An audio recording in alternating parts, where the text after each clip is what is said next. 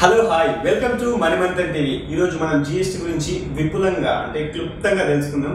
నమస్కారం sir. Sir అసలు GST అంటే ఇప్పటికీ ఇన్ని రోజులు అవుతున్నారు కానీ చాలా మందికి GST అంటే ఏంటో తెలియదు. అసలు GST అంటే ఏంటి సార్? GST అంటే full far goods and services tax. అంటే ఇంతకుముందు ఎలా ఉండేదంటే ఇండైరెక్ట్ ట్యాక్స్ ఉంటుంది. అంటే పరోక్ష పన్ను. భారతదేశం 130 కోట్ల మంది పన్నులు కడతారు అన్నమాట. ఏ ఒక్కరు కూడా తప్పించుకునే అవకాశం లేదు. ఇన్కమ్ ట్యాక్స్ ఏమో డైరెక్ట్ ట్యాక్స్ అది ఓన్లీ సంపాదించిన వాళ్ళు మాత్రమే కడతారు ట్యాక్స్. 2 లక్షల సంవత్సరం దాకా కడతారు. ఇండైరెక్ట్ ట్యాక్స్ అనేది మనం ఉన్న ప్రతి వస్తువు మీద మనం వాడే ప్రతి వస్తువు మీద ట్యాక్స్ ఉంటుంది కాబట్టి దీన్ని ఇండైరెక్ట్ ట్యాక్స్ అంటారు. ఇంతకుముందు స్వాతంత్రం వచ్చిన తర్వాత ఈ ఇండైరెక్ట్ ట్యాక్సెస్ రిఫార్మ్ చేయాలని ఆలోచన ఉండేది. కానీ మన 2017 జూలై 1 నుంచి గూడ్స్ అండ్ సర్వీసెస్ ట్యాక్స్ తీసుకొచ్చాయి. దాంట్లో పర్పస్ ఏంటి, మెయిన్ ఉద్దేశం ఏంటంటే ఒక వస్తువుకి దేశం మొత్తం ఒకటే రేట్ ఆఫ్ ట్యాక్స్ ఉండాలి. అంటే సపోజ్ ఒకటి సెల్ ఫోన్ ఉందనుకోండి, మన తెలంగాణలో 5% ఉంది, ఆంధ్ర 12% ఉంది అనుకోండి, ఢిల్లీలో ఇంకో పర్సెంటేజ్ ఉందనుకోండి. అప్పుడు ఏమవుతుంది, ఇక్కడ ఉంటారు అక్కడ అనుకుంటారు అమ్మేసి ఇక్కడ అన్హెల్తీ కాంపిటీషన్ పెరుగుతుంది. తర్వాత ఇక్కడ సేల్స్ తగ్గిపోతే అక్కడ సేల్స్ అక్కడ సేల్స్ తగ్గితే ఇక్కడ సేల్స్ పెరుగుతుంది. అంటే అక్కడ గవర్నమెంట్ రెవెన్యూ తగ్గిపోతే ఇక్కడ గవర్నమెంట్ రెవెన్యూ పెరుగుతుంది.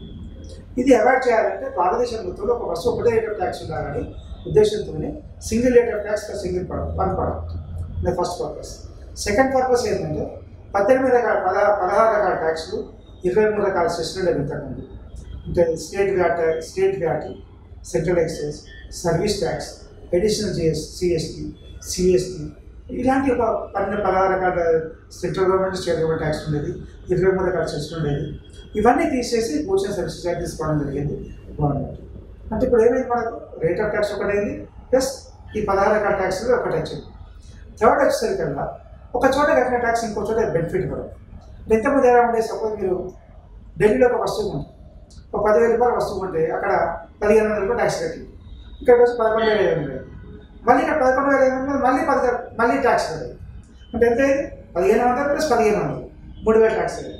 ఇప్పుడు ఏమైందంటే ఈ అక్కడ కట్టిన చేత ఇప్పుడు ఢిల్లీలో మీరు 1,500 కట్టారు కాబట్టి 1,500 కట్టారు కాబట్టి ఇక్కడికి వచ్చిన తర్వాత మీరు 11,000 కంపెనీ కట్టారు. అయితే ఏమైంది, 1,000 రూపాయల మీద ట్యాక్స్ 1,650 అవుతుంది. ఇక్కడ 1,500 కట్టి రిబేట్ ఇచ్చి 150 మాత్రం కట్టినారు. అంటే దీనివల్ల 3,000 ట్యాక్స్ 1,650 ట్యాక్స్ వచ్చింది వినియోగదారుడు. అంటే ఈ విధంగా ఉద్దేశం ఏంటంటే GST ఉద్దేశం ఏంటంటే ఎక్కడో కట్టిన ట్యాక్స్ని మనం ఇక్కడ కట్టిన రిలీఫ్ ఇవ్వడం.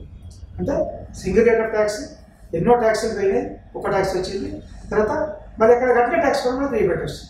ఈ 3 లాభాల కొరకు GST ట్యాక్స్ ఇంట్రొడ్యూస్ జరిగింది. ఈ గూడ్స్ అండ్ సర్వీసెస్ ట్యాక్స్ భారతదేశంలో చేయడం జరిగింది 1 జూలై 2017 నుంచి. ఇది goods and services main purpose.